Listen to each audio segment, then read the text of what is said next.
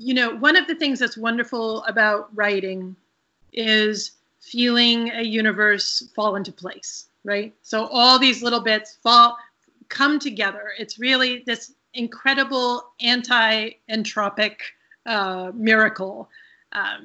When the jigsaw puzzle is beginning, at first it's really hard. You're putting things in, you're trying to figure out where things go. And then at some point you are kind of putting in the pieces faster, and you feel like, oh yeah, this is how it was supposed to be. I don't know exactly what gives us that feeling of something being already preformed that you're just discovering, but I think a lot of people who write or probably do all sorts of different kinds of artistic things have that sense at some point. You get it and you go, oh, okay, it's sort of like this. It's deceptive because, of course, you never write. Like you're caught into this wave of thinking that you're being kind of led towards this wonderful thing.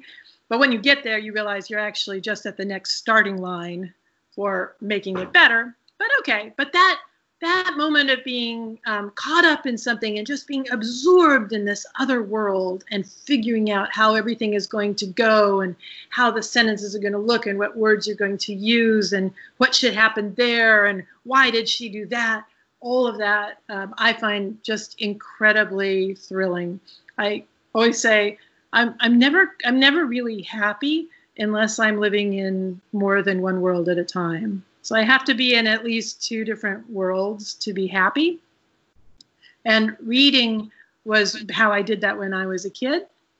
That would let me live in more world than one. And then at some point I realized as a child that you could read, you could write something, and it felt like reading. So you would write a story for yourself, and it would feel like you were reading that story. And I think that's when I became hooked.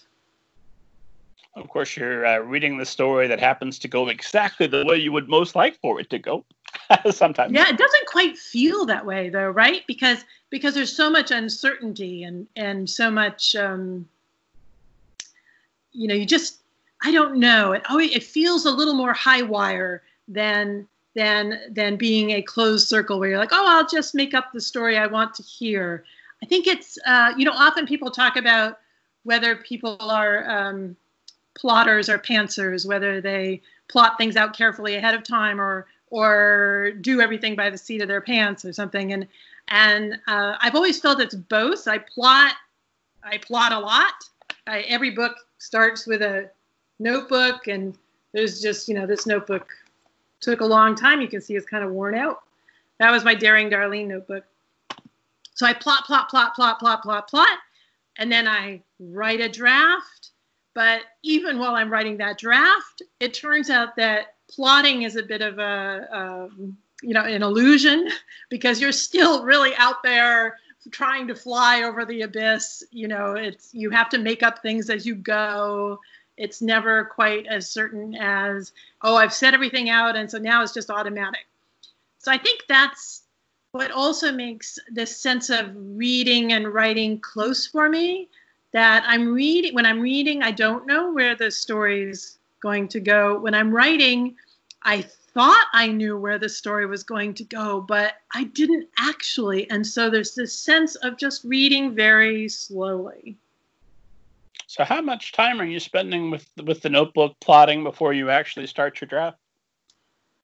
The notebooks always, they carry on. So I will keep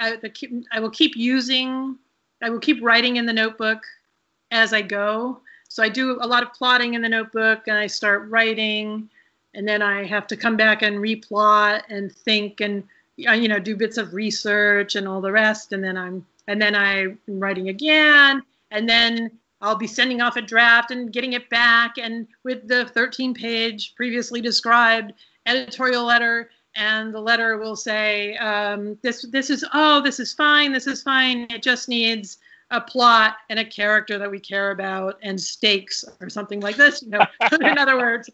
Sure, just those little and so then, you go back, you weep, and you go back to the notebook and you start figuring out how to solve those problems. So I guess the notebook is it starts before I start drafting, but then it's a constant companion through, and it really varies how long I'm just in notebook phase before I start drafting. Part of that depends on where we are in the teaching year.